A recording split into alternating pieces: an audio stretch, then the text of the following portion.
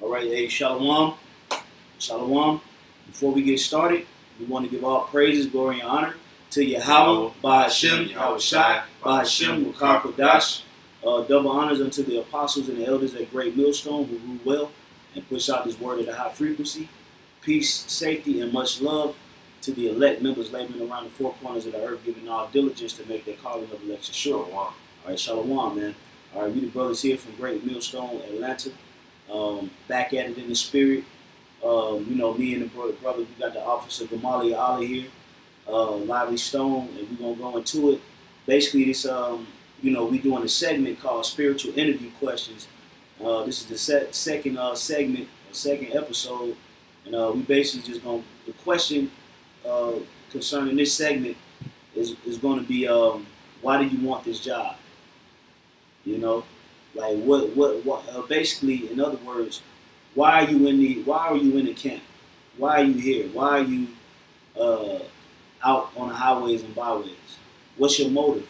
Yep. All right, because there should really only be one particular motive concerning this truth. You know, and that's to do what? To serve YAHAWASHI, feed the sheep, and gain salvation. That's right.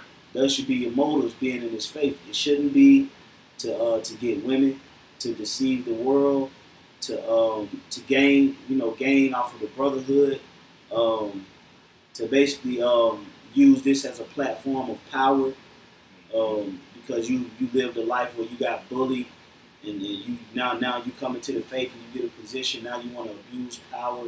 There's all kind of ulterior motives that certain men be having with this truth. All right, so you know the question is, why do you want this job? Or basically, why are you in the camp? So we're gonna start in Luke 14, and we're gonna go to verse 28. It's Luke 14:28.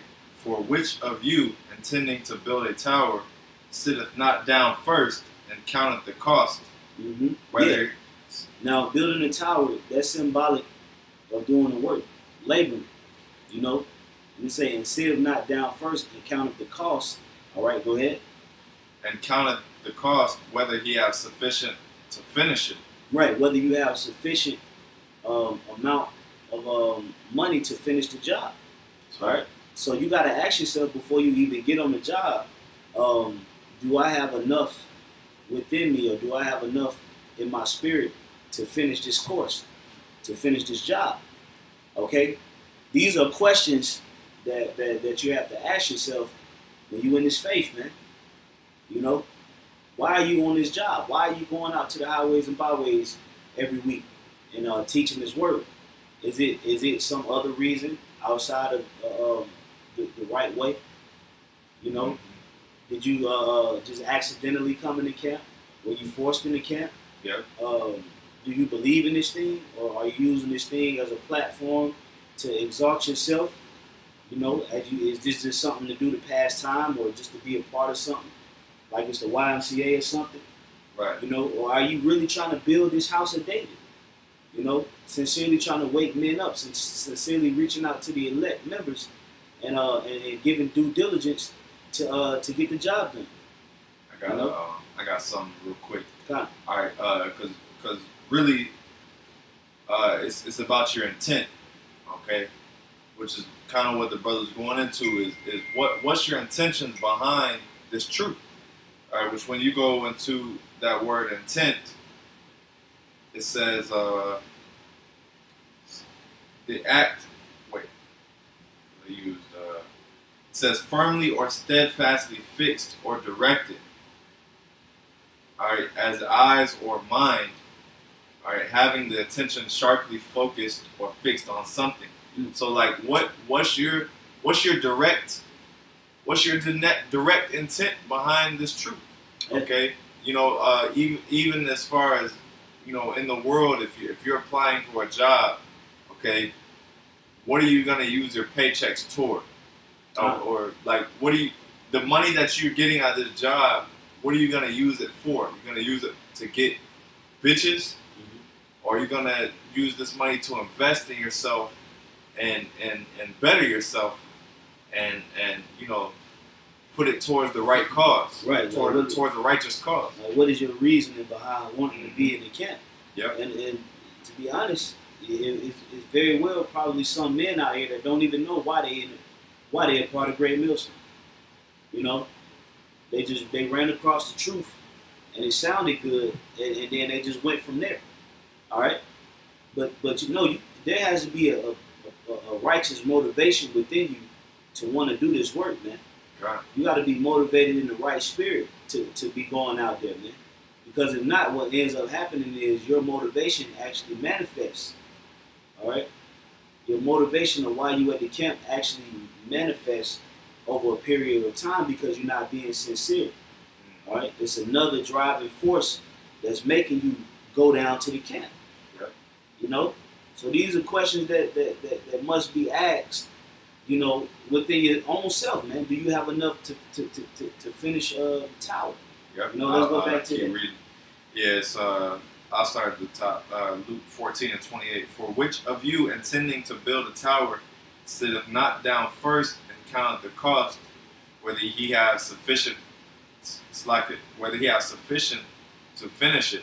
Mm-hmm. Yeah, because you know, anytime you build something, all right, when you're in the planning stages, you have to consider the finances, the budget. Okay, you know, what kind of budget do I have? You know, and spiritually, you have to think of that too. Okay, spiritually, what's your limit? What's my limit? How can, you know, how much can I put towards this? You know, am I gonna go all in? You know, verse 29. Lest haply, after he hath laid the foundation and is not able to finish it, all that behold it beginneth to mock him. And that's why certain men that come into the camps and then they fall out the camps, they end up getting mocked. Getting mocked, yeah. Publicly. You know, they end up getting spoken about because they started a particular job that they didn't finish, and it makes you look like a phony or like a fraud. You know, like a man that you know is not sincere about his labor, man. You know, and that's the same thing in this faith. See, when you come into this faith, you're supposed to have a mindset that I want to retire in this thing, man. You know, this is the company that I want to work for, and I'm going to retire here. That's the type of mentality of mind frame that you should have, man. You know, these are spiritual, like you said, this is spiritual interview questions, and I got a quick scripture real quick. This is Hebrews chapter 6, verse 10. It says, for the Most High is not unrighteous to forget your work and labor of love, which he have showed towards his name. So this should be a labor of love. You should love doing this job, man.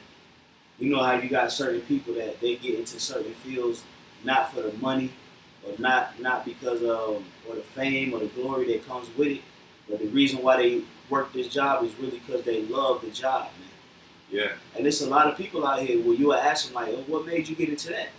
And they'll tell you like, really, I just love it. It's just something that's in me that I just like. I like doing it. And you gotta like doing this thing, man. Like, you know, here it is. It's going on 2 o'clock in the morning. You know, brothers gotta work in the morning, and brothers gotta, you know, handle their business. But we up doing the work, man, fellowshipping in the spirit. And we still gonna get up, Lord willing, through the spirit of YAHAWASHI and handle our business. You know? That's right. It says, for the Most High is not unrighteous to forget your work and labor of love, which he have showed towards his name. So this is an action. You got to show the work. Yep. You know? Yeah. Are you qualified? Yeah, because your qualifications are you know, your qualifications show whether you want to do it or not. You know. You know, I've done this. You know, because what do they ask in job interviews? Your job history. Okay, what have you gone through in the past to be able to handle this type of workload? And the Most High has put us through all types of scenarios through our whole life, okay, to be able to prepare us for this particular point. All right, and to be qualified to be teachers and prophets and men of the Lord. Mm-hmm. You know, He's been prepping us. That's right, brother. For this position. Yeah. It says, which ye have showed towards his name, and that ye have ministered to the saints and do minister. All right? So you have to, this is a service. All right? And within this service, there is one motive.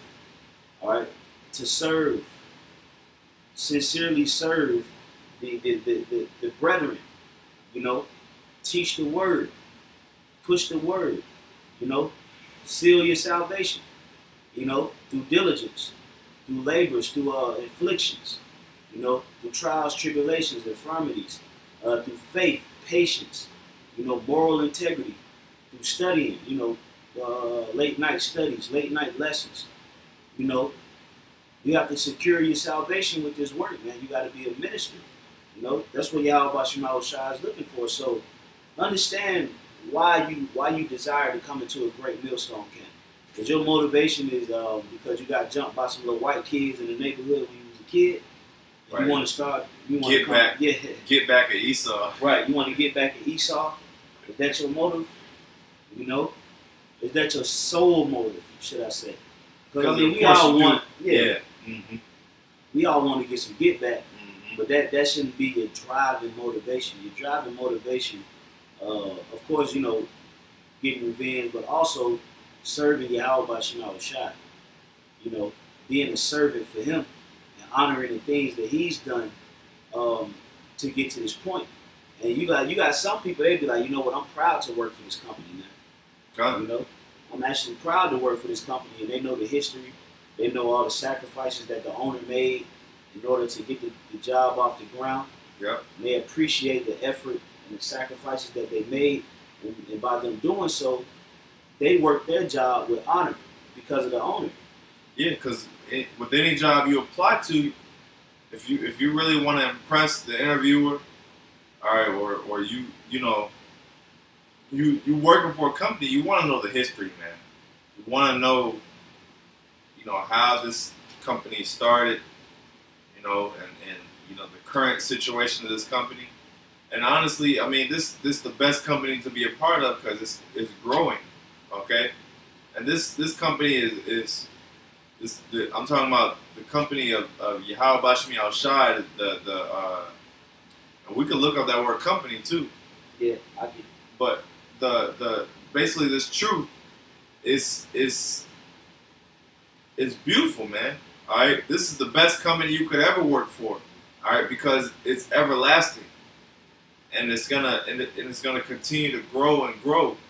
All right. Yeah, I got it here. This is the etymology.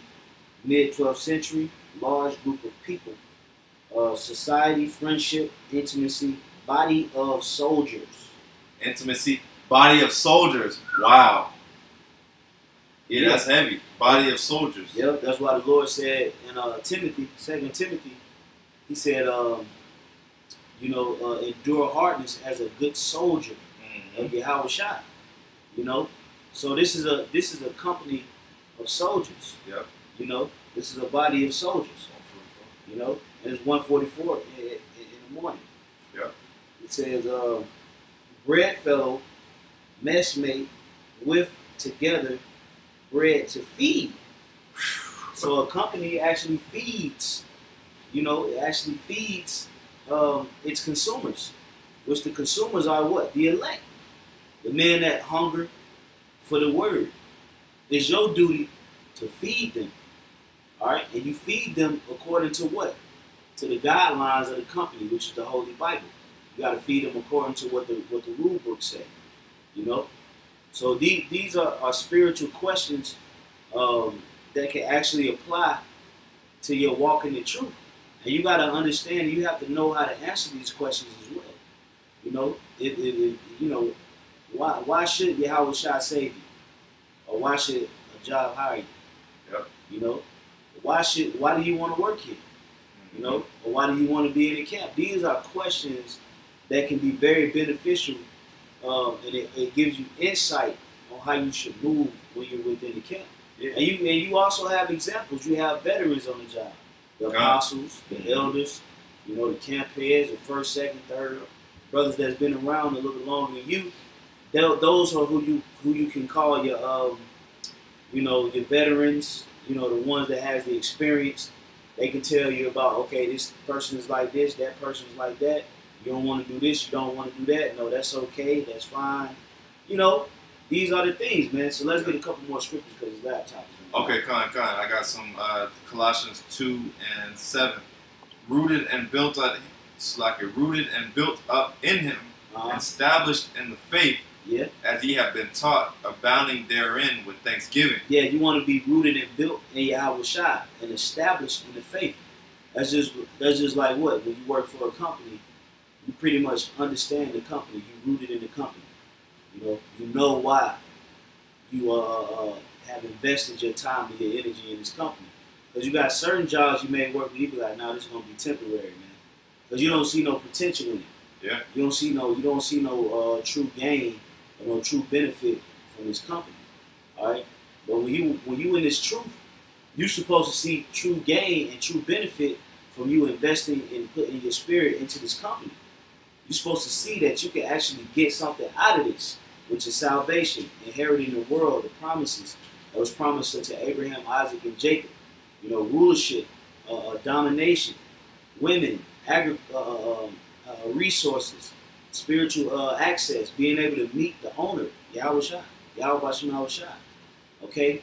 Having exclusive access to certain things. You actually see potential in the company, so therefore you are deadlocking. It's like, I'm retiring with this company, man. Yeah. They got good benefits, they got good 401k. Well, that's in the truth. I got it right here. Hebrews 4:11. Let us labor therefore to enter into that rest, lest any man fall after the same example of unbelief. Which we have plenty of examples of unbelief prior to us. The things not to do, and you still have men that do the same exact things.